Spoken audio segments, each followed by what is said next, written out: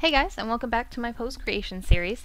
In this video, I'm going to be showing a few details that are a little bit different about making poses for animals. For the most part, it is basically the same, but you might notice there's a few additions to the pose rigs for animals that are a little bit different, namely this panel here on the side. So what I'm going to show you is how to actually use them. So the first thing I'm going to do is, with working with a horse rig, the tail is always sticking straight out, which is ridiculous. So I'm just going to fix that real quick.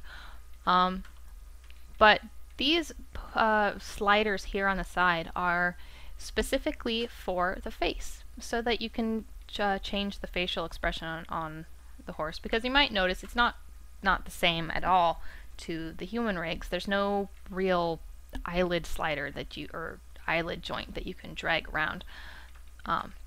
So these sliders are actually to help that. Now the way that you edit them is they are actually sliders. You can double click them to change the value specifically, but I find it's a lot easier just to drag along them to change them. Each of them are labeled with what they change. So for example, the upper lip, we'll drag the lip up and down. So, you know, you could make a silly smile pose with your horse, which of course isn't exactly natural, but you never know. Doesn't that look attractive?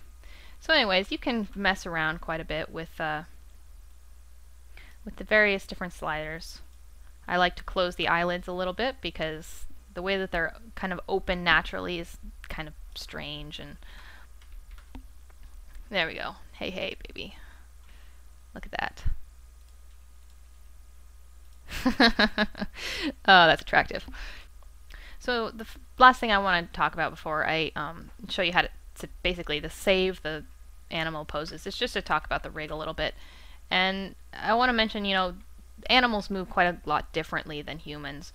And because of that, they're actually included a lot more joints that you can move, which is great. But you have to be very mindful about which ones you move.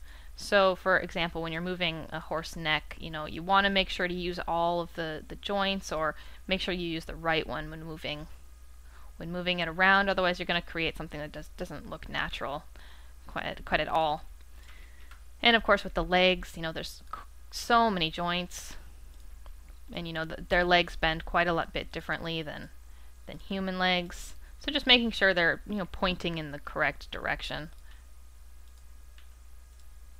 Make sure you're using the right one. I highly suggest using references unless you're very familiar with the animal in question that you're working with.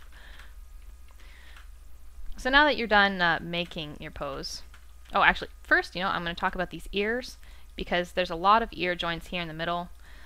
One general rule that I notice with a lot of poses is that, or pose rigs, is that when you look at a certain area, if the joints look a lot darker, it's because there's lots of them concentrated in one area.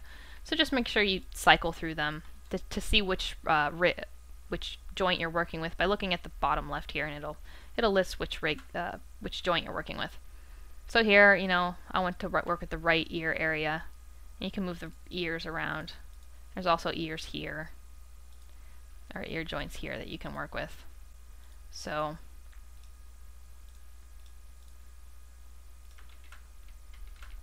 that makes it a lot easier to give your animals a little bit more expression in their movements.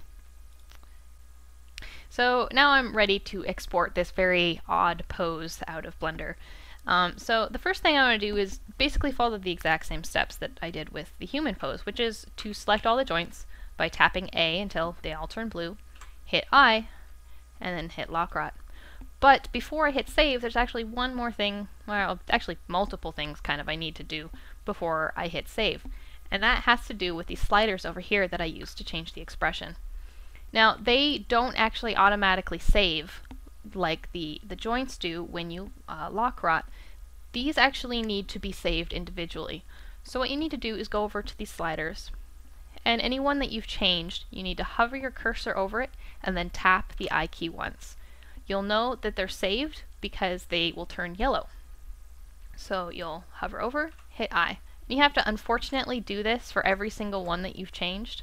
So I highly recommend that before you are ready to export, that you make sure you're completely 100% done with your pose, because unfortunately this may have been rectified by the time that this video comes out, but if you try to change anything about the pose at this point and you go back and you edit and you try and lock rod again, these sliders may actually reset. Even though they don't show that they have reset here on the panel, they won't actually transist into your game when you try and save this clip. So it's very important that at this point, don't lock these joints here or these sliders until you are absolutely sure that you are done. So at this point, everything is done, and I save it exactly like I would for a human pose, except of course make sure you include the correct prefix when you're saving it. So for this one example, it's a horse, so the prefix is AH underscore, and then Kaleeko. The last thing that I need to talk about before I finish off this section on animal poses is these clips are actually saved a little bit differently than the other poses that you make for humans. The reason for this is because pets were added in an expansion, so they are referenced to the game a little bit differently. Their instance number here, as shown in Sims 3 Pack Editor, is different. So when you go to import a clip, so I gotta go File, New, and I'm gonna import that clip that I just made.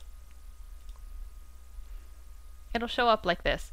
Now, the recent version of Sims 3 Pack Editor Package Editor has been updated, so this will be correct. You will notice that on the it's not the instance number, it's the group number. I'm sorry about that.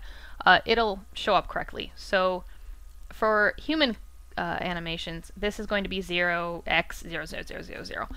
But for animal poses, it's 0x48000, etc.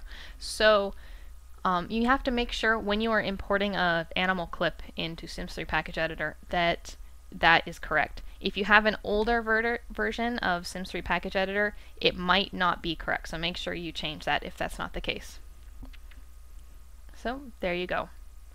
And that is how it's supposed to look. Alright guys, that's it for this video. Thanks for watching. I hope it was helpful. I'll see you later.